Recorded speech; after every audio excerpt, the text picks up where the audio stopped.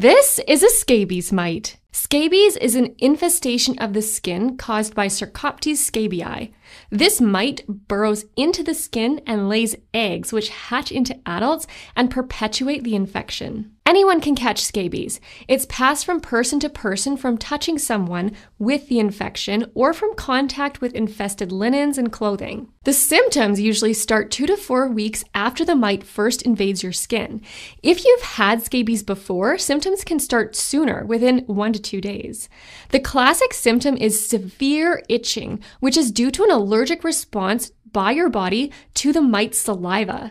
Some people don't become itchy and carry it as an asymptomatic infection. The itch is usually from the neck down, sparing your head. You may notice scaling and redness in the finger web spaces or scaly bumps on the armpits, groin, torso, and limbs. Babies can develop blisters on the palms and soles and scalp itch. The infection is diagnosed by a doctor after reviewing your history and checking out your skin. A dermatologist can use a dermatoscope to try to find tiny little burrows or small linear tracts on your skin. We can also do a skin biopsy or a mineral oil preparation. Not all that is itchy on the skin is scabies, though. I've seen people treated for scabies when it's actually eczema or another skin condition, and I've also seen people misdiagnosed with eczema who actually end up having untreated scabies. It's important to work with your doctor to get the right diagnosis. Treatment of scabies is divided into 3 main pillars: treating the infestation, preventing reinfection, and improving your symptoms. To treat the infestation, we use antiparasitic creams and lotions.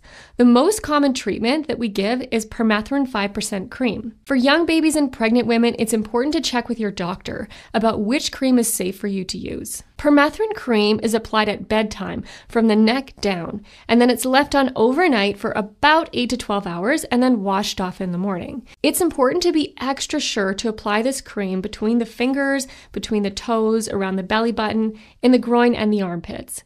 For babies, we also recommend treating the scalp and the neck area. Most scabies treatments do not treat any eggs that have been laid by the adult mites. For this reason, you have to repeat the treatment again in about 7 to 10 days. All house members and close contacts should be treated as well, even if they don't have symptoms. To prevent reinfestation, make sure you wash all your sheets, bedding, towels, clothing, things that you wore in the prior 3 to 5 days before being diagnosed. Make sure you vacuum your living spaces.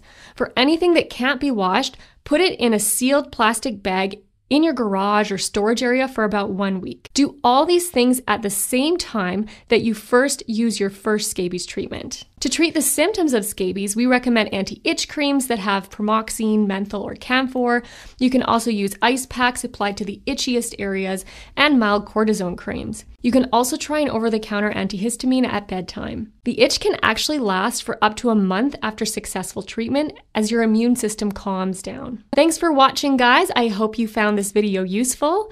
Like, comment, and subscribe, and I'll see you in the next one.